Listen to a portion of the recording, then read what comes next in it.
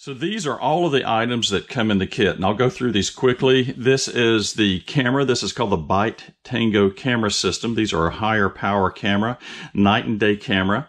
It's all pre-wired, and they provide cables for this as well. They also provide your weatherproof gasket that goes onto the back. This is that really nice new 7-inch monitor, and you can see the 2 antenna ports. It also has a place where you can put in a micro SD card for recording.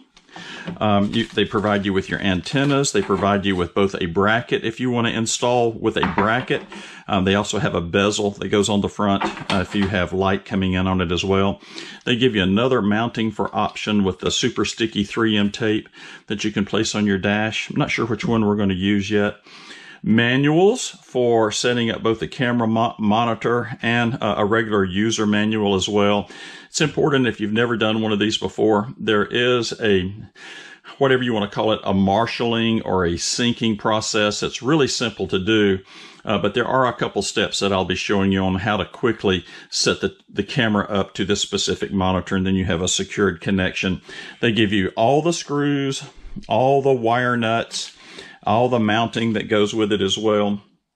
And then they give you plenty of power connections. This is your power connection that I'll be using for the camera that's back here.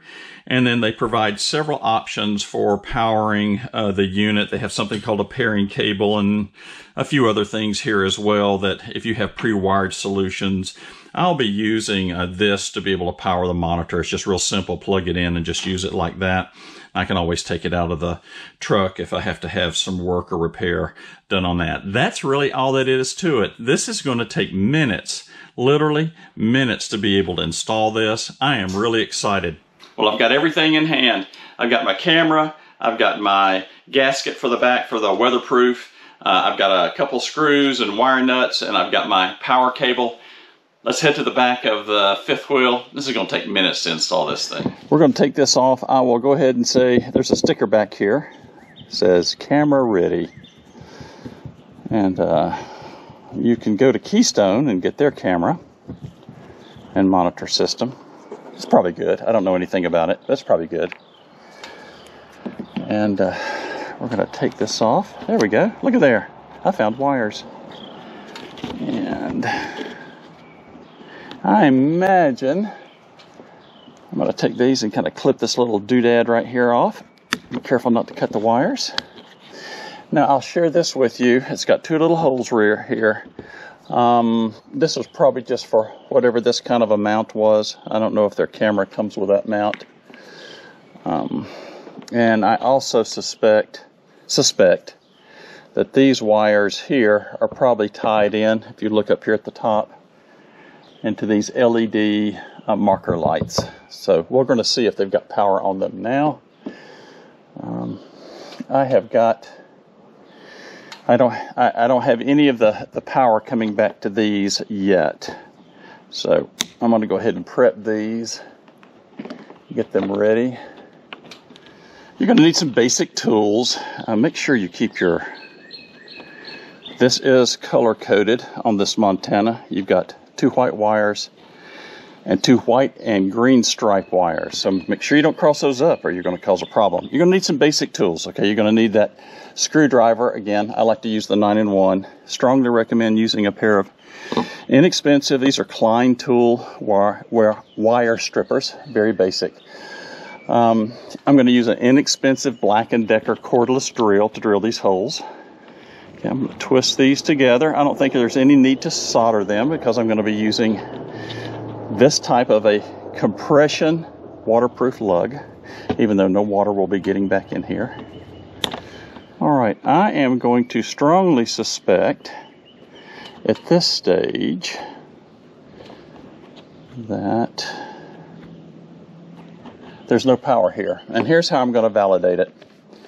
Again, when you do these types of projects or you're going to have just maintenance on your RV again, go get you a digital voltmeter and let's check and see if we have any power here. This is low power. It's not going to shock you. It's not going to hurt you. And I can just touch it like so and like so. And we have nothing. It's There's no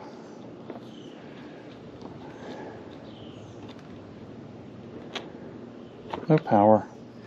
Okay, I've connected the tow cable, the trailer cable, to the truck and turned on the parking lights. You can see my LED lights are on. I'm going to see where my power's at. This is red is positive. This is negative or common. And we're going to see if we've got voltage. Again, this is low voltage. It's not going to shock you if you touch it. It's not going to hurt you. And boom. So it looks as though, yep. Can you see it? 11.66 volts, 11.63 volts. Okay, got a little voltage drop coming back here.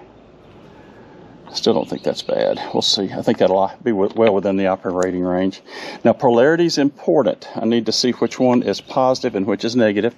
This is my positive probe. And it looks as though white with green stripe is positive, because if I reverse it, it shows a negative reading, putting the positive on the white. So on my camper, on mine, test it for yourself. On mine, my white with green stripe is the positive side. So that's my positive. Okay, I'm going to go turn this power off, because I don't want these wires to touch while I'm installing, cause a short, blow a fuse. There is a top and a bottom to this. That'll become more important here in just a few minutes. So I'm going to go ahead and pre-wire everything, and then attempt to stuff all this wire that comes with this unit. The pre-wire, stuff it all back inside here. We'll see how successful. I may end up having to do this twice. We'll see. All right. Again, this is my positive and this is my negative. So for wiring this, red is positive, black is ground, and this is called trigger wire. So this camera has other installations where you may mount that, say, somewhere else on a camper, or you've got a big rig truck or something like that, and you want to be able to trigger the camera coming on. I don't have that capability. I've only got 2 wires. The trigger would be, it'd go to like a separate switch to turn the cameras off and on. And you would put 12 volts, a positive voltage to that to trigger the camera to come on. All right, let's see how much success we're going to have feeding this in here. Oh yeah, no problem whatsoever. And then I can't turn the camera around, unfortunately, and show you marking it, but this thing is slotted. And I'm just going to put me a nice little reference mark in the middle, so if I have to do some fine adjustment, I can do that. All right, it's easy. Don't worry about this. This is easy breezy. Okay, and put just a few little holes in here.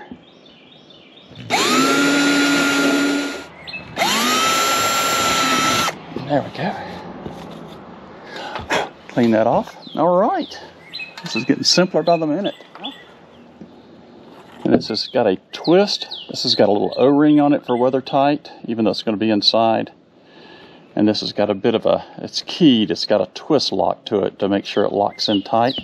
Make sure you lock it and pull on it. All right, we're putting the finishing touches on this. Really simple. Just don't over tighten it. You got your gasket here. Make sure that this fits tight within the gasket. And just pull the screws up good and snug. Like I said, don't overdo it in this composite here, or you'll strip it out really easy. All right, now that we've got it good and tight, we'll come back adjust this once we get it all set up. 3 antennas, all 3 are identical. Just put your antenna on and get it. Don't take a pair of pliers and stick to this, you'll snap it. Super finger tight. That's all you need. And you got plenty of adjustment. Now, according to the instructions, you want to have the antenna vertical to the ground, not horizontal. You want to have it vertical to the ground. And I'm going to bring mine forward just ever so slightly. All right, there we go. Looks just like factory. Doesn't that look great?